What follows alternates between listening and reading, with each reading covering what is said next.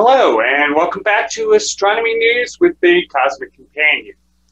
This week, we welcome New York Times best-selling author Earl Swift to the show. He recently released a new book, Across the Airless Wilds, the first major history of NASA's lunar buggy. We're also going to hear about NASA's latest success story as the beloved Hubble Space Telescope is successfully repaired and readying to continue exploring the cosmos. We're also going to journey out together to Venus, looking at the ultimate source of phosphine in the atmosphere of our planetary neighbor. Finally, we learn a possible answer to a 40-year-old mystery about the king of the solar system, Jupiter. The Hubble Space Telescope is now repaired, making for the latest success story from NASA. A voltage regulator controlling a payload computer on board Hubble detected an anomaly on 13th of June, shutting down the orbiting telescope.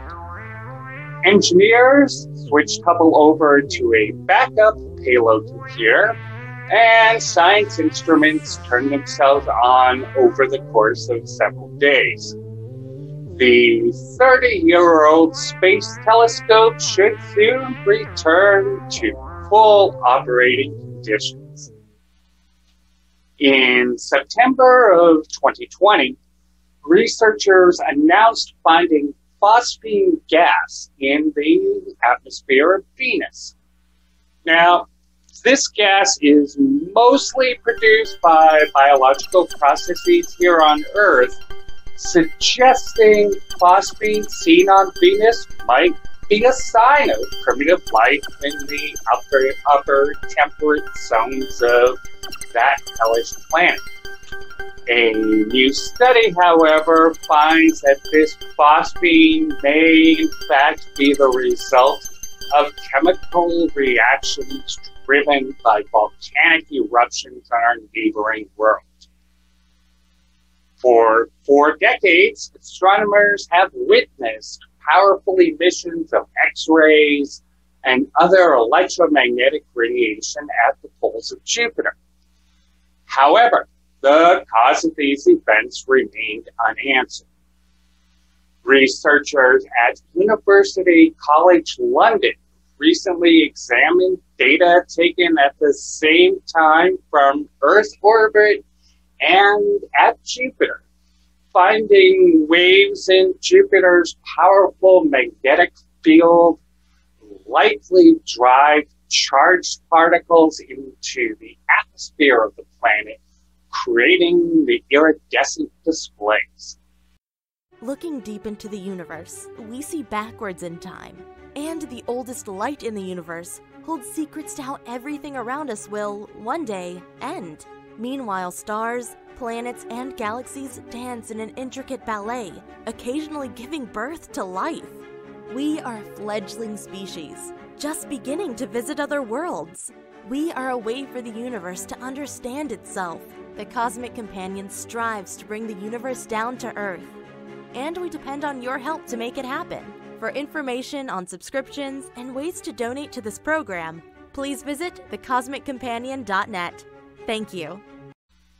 Next up, we welcome Earl Swift to the show, talking about NASA's lunar buggy and his new book, Across the Airless Wilds.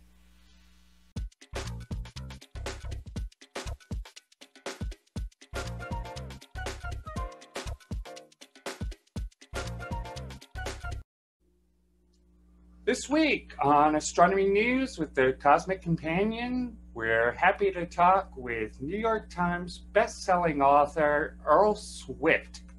He has just released a new book called Across the Airless Wilds.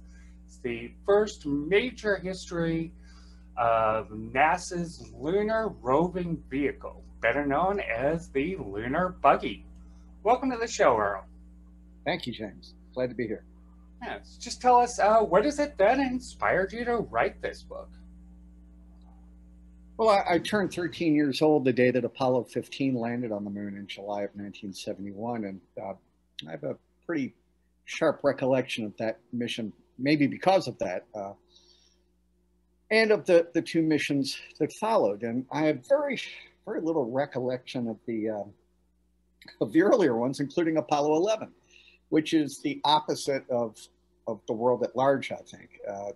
The later Apollo missions have dimmed in the shadow cast by Apollo 11, by that first moon landing.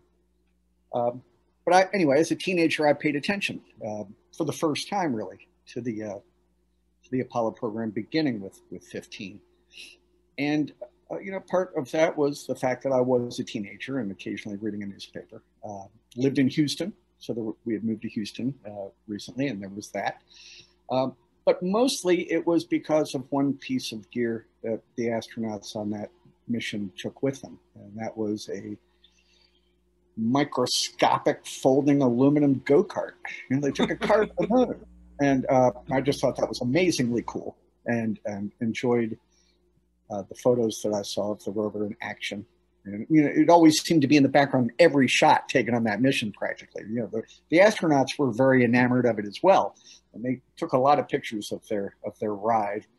And so I guess that's the origin story for the idea. And so when my editor at HarperCollins, who's every bit as big a geek as I am, came to me back in the spring of 2019 and said, I've been thinking it might be an interesting story to look into the lunar rover. He needed to say no more than that. And that's where it started. Yeah, so do you think that, you're talking about, you're so excited about it because you're a teenager. Do you think that the American love of cars played a role in the development of the rover? That I think that was the supposition at the time. We're the most automotive people on Earth, so of course we would take a car to the moon. I mean, it made perfect sense. But no, I don't think so. I think that the visionaries who really kind of foresaw the moon missions decades ahead recognized right from the start that lunar mobility was going to be an issue. And you need look only as far as the series of stories that Wernher von Braun participated in putting together in Collier's magazine in 1952 to see that. His contributions to that series were a couple of stories that detailed what the first moon mission might look like. And front and center in those stories was what he called a moon car, which looked nothing like the rover we got in Apollo, but it did recognize that getting astronauts across the broken lunar surface was something that would have to be done by machine. His rovers were enormous Caterpillar tractor tank-like vehicles with pressurized cabins in which astronauts would be able to take off their spacesuits and travel in shirt-sleeved comfort, and they'd be able to cover hundreds of miles in these things. And of course, the Apollo rover was a bit more modest than that, but it achieved the same end. Yeah, and speaking about the earlier designs and thoughts about it, thoughts of moon cars have been going around science fiction since before we took to the air, practically. Yeah, that's absolutely true. Yeah, and so what role did science fiction play in the development of this rover? Well, I mean, I guess you can make the argument that science fiction is inspiration, for what comes later. But I'm not sure that it had a heck of a lot of a contribution in this case, at least not a direct one. Rovers have started appearing in science fiction as early as 1901, which, as you mentioned, was before the Wright brothers flew, and continued to figure prominently in science fiction stories through the 20s, 30s, 40s. And von Braun's piece was really the first nonfiction treatment of a rover, if you can call a futuristic piece like that nonfiction, that I'm aware of anyway. And it's funny because this hulking multi-ton behemoth of a moon car that he envisioned, so big in fact that it would require its own rocket to reach the moon, right, became kind of the basis for NASA's thinking of what a moon car would look like for the next decade and beyond. Really, when you look at the initial rover studies that were contracted out of the Marshall Space Flight Center in the early 1960s, they were for what was called a mobile laboratory, the MOLAB, and this was just as von Braun had prognosticated. It was on wheels, but otherwise was the same big hulking pressurized sort of vehicle that he had foreseen. And it was only because it would require its own Saturn V to get to where it was going that it was eventually put on the back burner as maybe a little bit too much rover for the time. Right. And you talked about the wheels, and but some of the early designs they actually looked at using tracks like tanks, and that would seem to be a logical thing. Yeah. So what were the advantages? How did they choose to go with this 6-wheel system, or this wheel system over tracks? I guess you can credit one guy in particular, and that was a Polish immigrant named M.G. Greg Becker, who came to the United States to work for the Detroit Arsenal as a mobility specialist. And Becker is a guy who should be more of a household name than he is. He invented the engineering discipline of terramechanics, which is the study of the relationship between vehicles and the ground over which they travel. So he studied treads and different sorts of wheel surfaces and all this to marry the right sort of motive device to various forms of ground, ranging from loose mud to sand to quicksand or whatever. He started looking into lunar mobility after Sputnik. Late 50s, he kind of got the moon bug, and he and an engineer who worked for him by the name of Ferenc Pavliks, a Hungarian refugee, did their initial studies and came to the conclusion pretty quickly that although a tank tread probably offered some slight advantages over a wheel, if you had a wheel in any comparison, a wheel did almost as well, and it was infinitely simpler and a heck of a lot lighter. And that the advantages posed by offered by the track simply weren't substantial enough to justify the extra weight and complexity. So he started advocating going with a pretty conventional vehicle setup with wheels in the very early 1960s, well ahead of most other people. Well, and as of July 9th, when we're recording this, Across the Airless Wilds is now #2 on Amazon's best-selling books about spaceflight. What is it about the lunar buggy and that really attracts us so? Well, I think that it's not. Well, I'm sure people are interested in the rover, at least I hope they are. But I think it's also that it was transformative in what it brought to Apollos 15 through 17. And it's those missions, I think, that have attracted people's attention and brought them to the book. Because what the rover did was it remade what was possible to accomplish in 3 days on the lunar surface. It completely revamped Apollo missions to the moon to the point that when you compare the first 3 landings with the latter 3 landings, it's almost as if they were derived from different programs altogether. And let me give you an example. Apollo 11, Neil Armstrong and Buzz Aldrin land in the Sea of Tranquility. It's a flat, featureless lunar desert, not offering a lot of visual interest, that's for sure. And in their stay on the lunar surface, all of their travels would fit inside of a football field with a lot of yardage to spare. Farthest either of them ventured from the lunar module was about 65 yards. And that came at the very end of their EVA when Armstrong jogged out to the edge of a crater to get some last minute samples and pictures. Fast forward 2 years to late July, early August of 1971, Dave Scott and Jim Irwin land in the Hadley Apennine region, a place without earthly equivalent, really, an undulating plain surrounded by mountains bigger than the Himalayas. On one side is a gorge a mile wide and 1,000 feet deep. And over the course of 3 days and 3 EVAs, they traveled more than 17 miles and explored an area, 20 times bigger, 30 times bigger than Apollo 11 had. They were able to sample from all of the various landforms around them, which was something that the Apollo astronaut, the 11 astronauts couldn't do.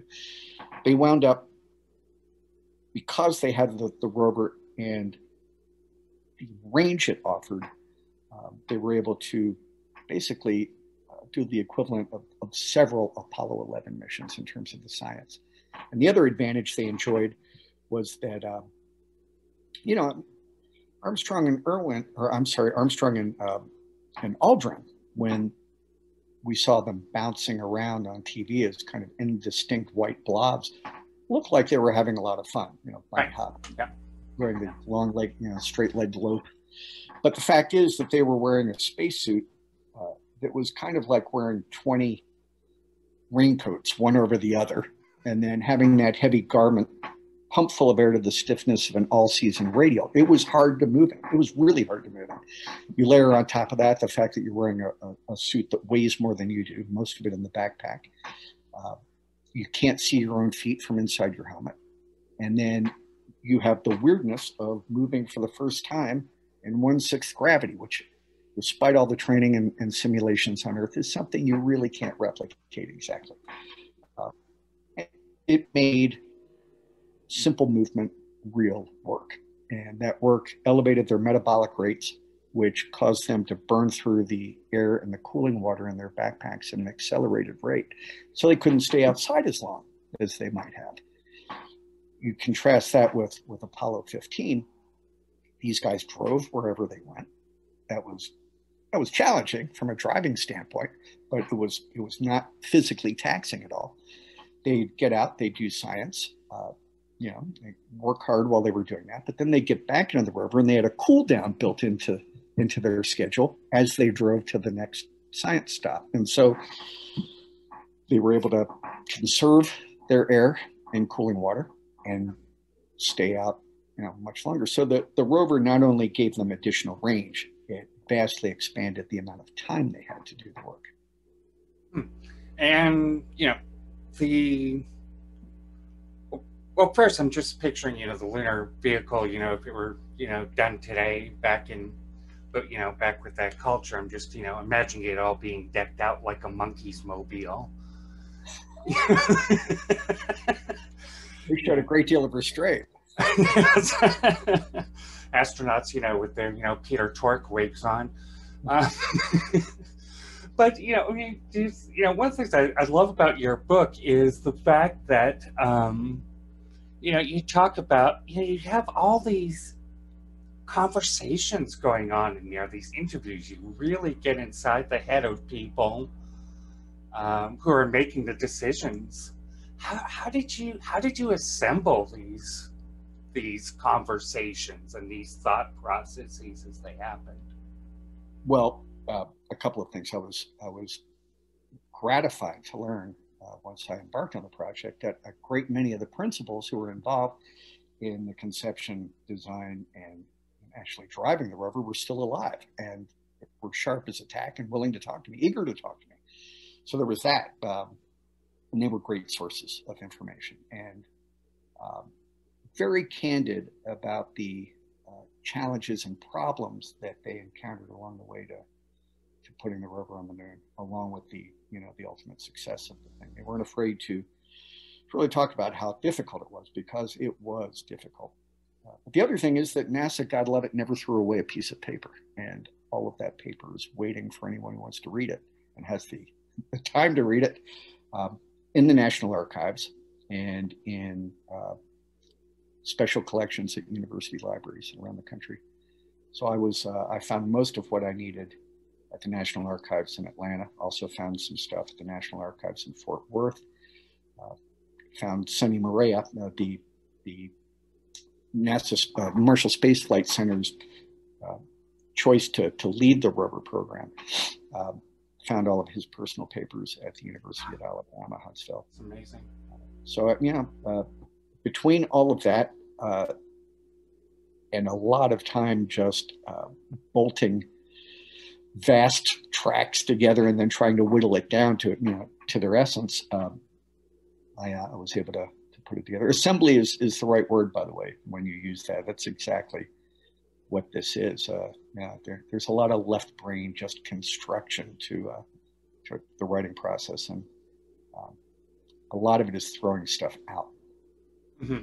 Right.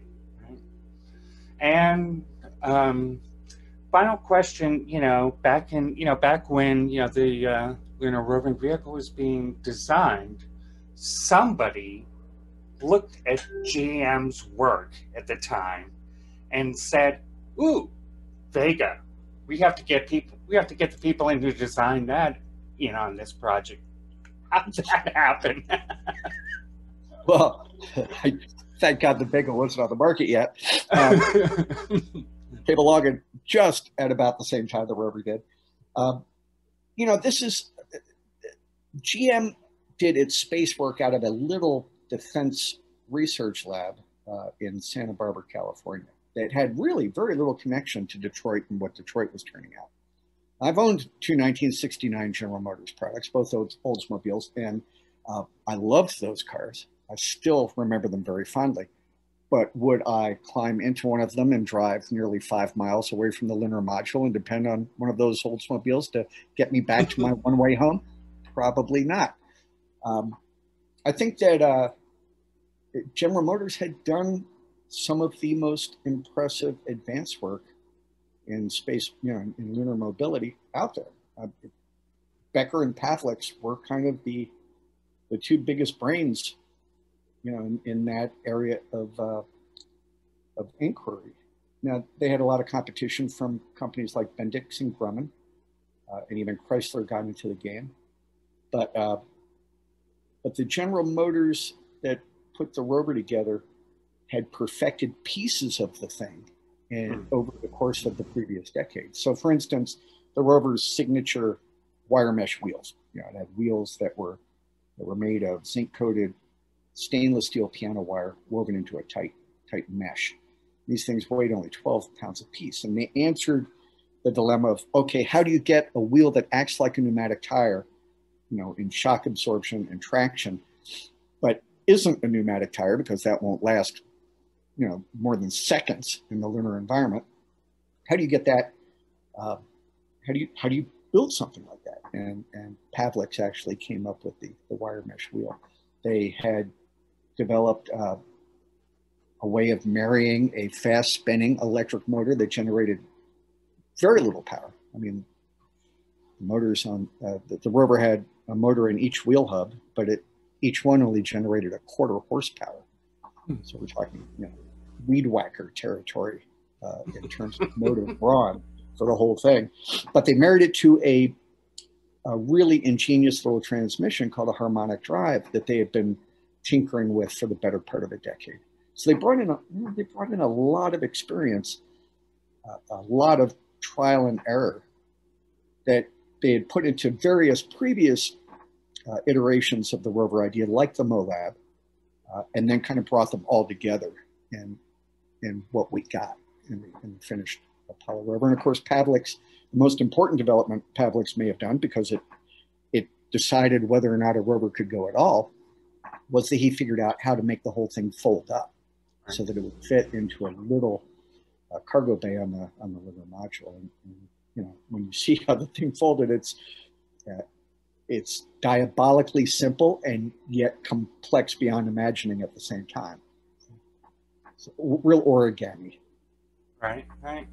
And of course, they're doing that now with, for instance, the James Webb Space Telescope, which is all this magnificent mirror is all folded up to fit inside an Ariane 5 rocket. Yeah, it's like watching the old board game Mousetrap, go through its movements. It's impressive and fun to watch.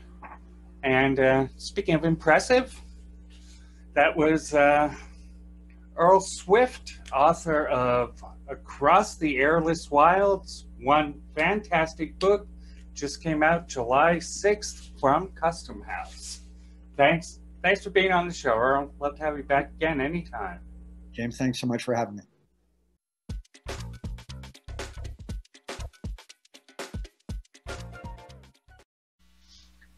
Next week, we have a pair of special guests as we learn about vast radio bursts with astronomer and Chime member Caitlin Shin.